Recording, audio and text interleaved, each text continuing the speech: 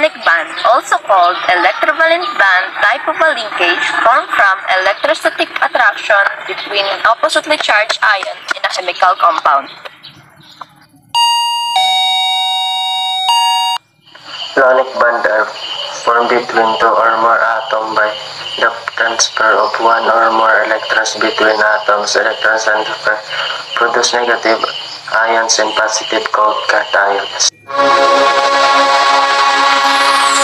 Always remember, ionic bonds are always formed of non-metals and metals elements. When writing an ionic compound, the cation is written first and the anion is written second.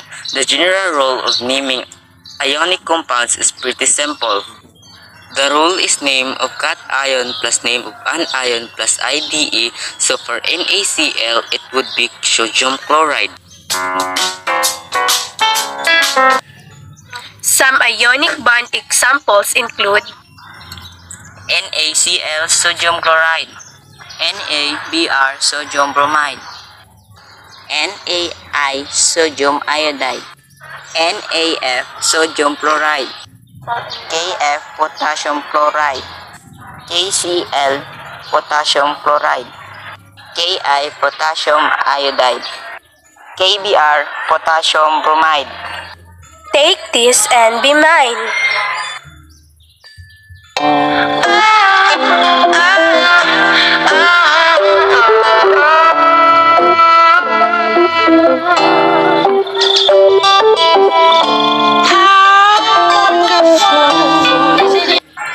In neutral atom, there is two sign, the positive ion called cation and the negative ion called anion.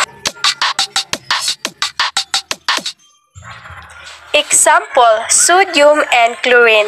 It will be called sodium chloride. We are going to transfer the one or more electron from metal to non-metal. And after transferring the one or more electron to the non-metals, count the number of electrons if it is stable or the octets are followed. If you want to ask me why the electrons does engage, it's because we need to complete the octet rows to get stability.